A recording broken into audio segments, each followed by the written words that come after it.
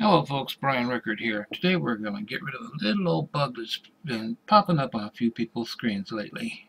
When you go to a flash video, you might be seeing this little box here, Adobe Flash Player Settings. Annoying, isn't it? And I don't know about you, but it doesn't seem to like me clicking on it. Sometimes it clicks, sometimes it doesn't. And so it can be a nuisance getting rid of it. So today I'm going to show you how to get rid of it. Move up anywhere in your Flash player area here. Right click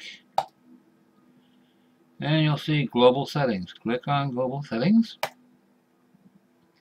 and up comes your pop-up to control global settings. Move it over here where you can see it better. Now you'll notice it's right now assigned to ask me before allowing new sites to save information on this computer. That's what causes that pop-up to come up. You have two options to avoid this. Either click on Allow Sites to save information on this computer, or you can block all sites from storing information on this computer. However, if you click on Block all sites from storing information on this computer, you get a new pop-up to disable the local storage, where it explains blocking all the sites may disable functionality on some of the websites.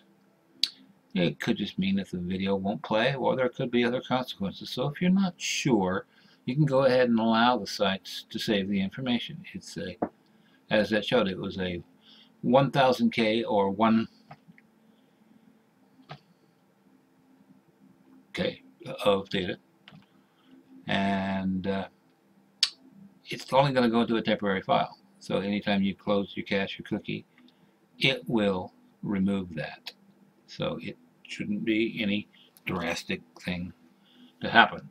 So rather than block them, we'll click the cancel and we'll click on allow.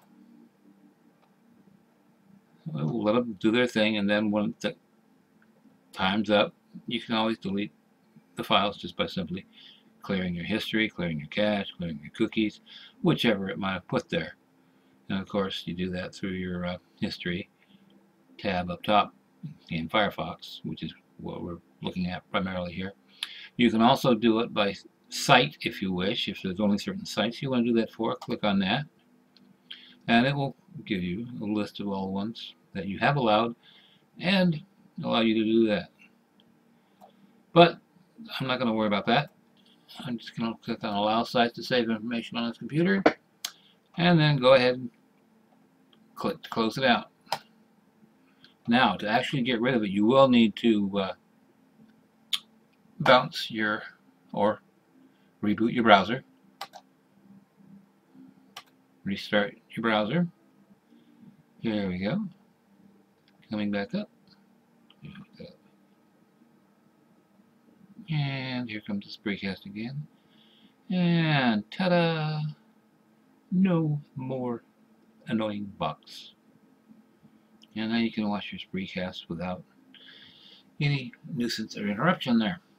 So that's it. That's how to clear that out. Thank you very much and have a great day.